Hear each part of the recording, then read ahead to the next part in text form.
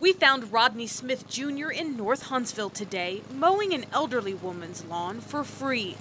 This is what he's dedicated his life to with his Raising Men lawn care service. He just got home from doing this around the U.S. The tweets he posted along the way going viral, landing him in the national spotlight again. I just finished my 50-state tour. I traveled to all 50 states mowing free lawn for veterans as a way of thanking them for their service. And for my last 2 states, Delta Airlines sponsored my trip to Alaska and Hawaii. So I'm very grateful for them.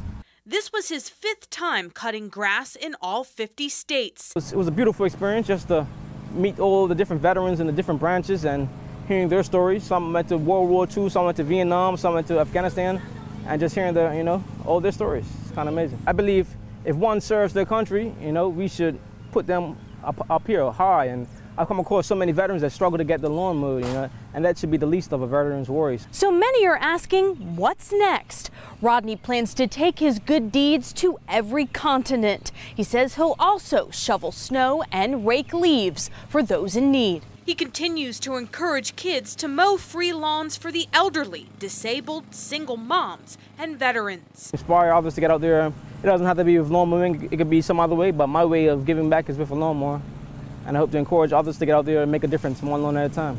Rodney, you certainly are a cut above.